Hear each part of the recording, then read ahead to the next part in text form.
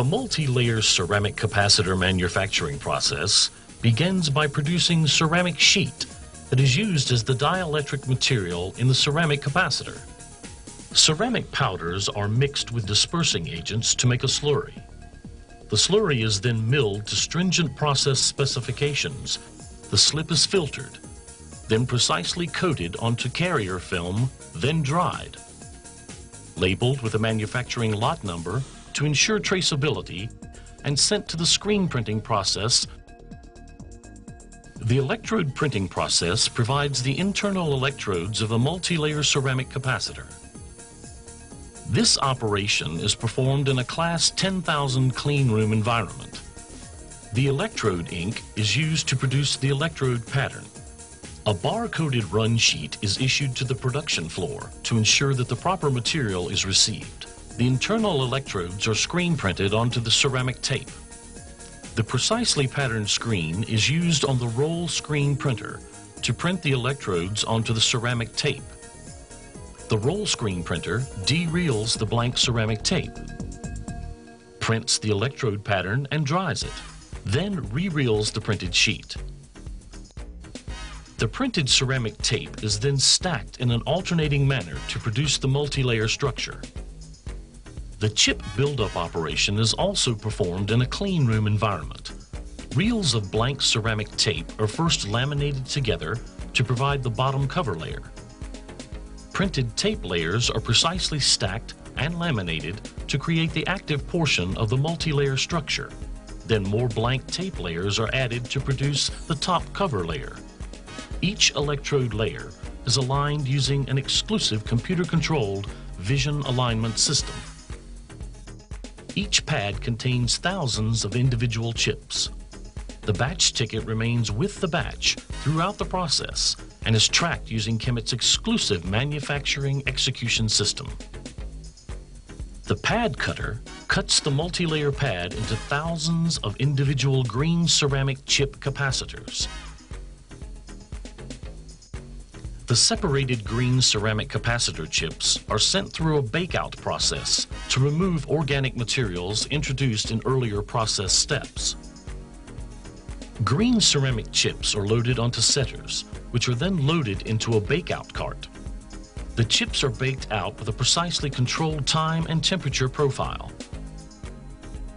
After bake-out, the chips are fired in either a batch kiln or a pusher kiln. The previously loaded setters are removed from the bake-out carts and loaded into the firing kilns.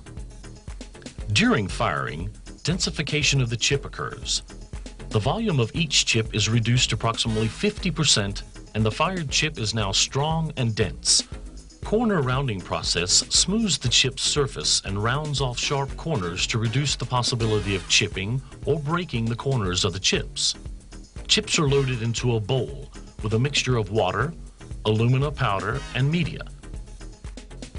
Chips are unloaded from the bowls, rinsed, and dried. The chips are then separated from the media. The external electrode, or termination, is now applied to allow electrical connection of the device to the circuit.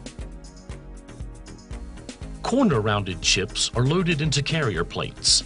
Precisely aligned pins are used to push one end of each chip in the carrier plate out an exact amount to expose it for the dipping process.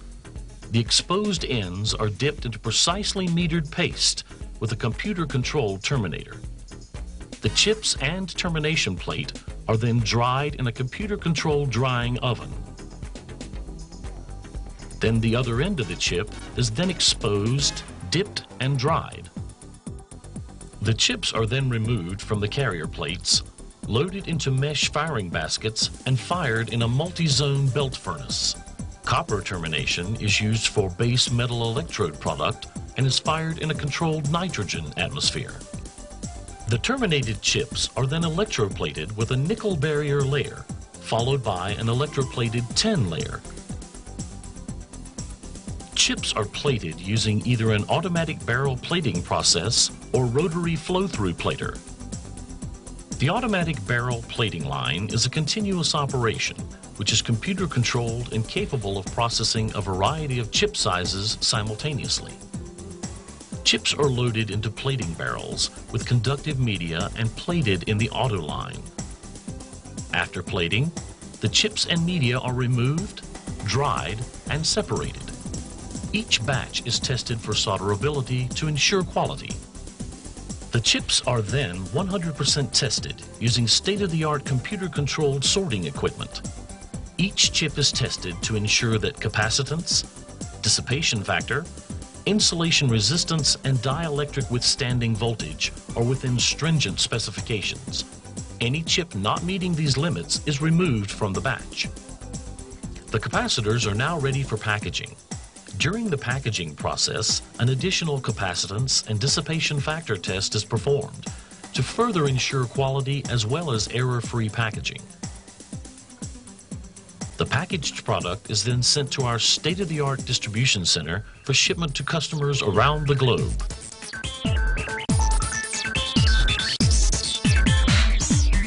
Leading the world in quality, delivery, and performance. KEMET.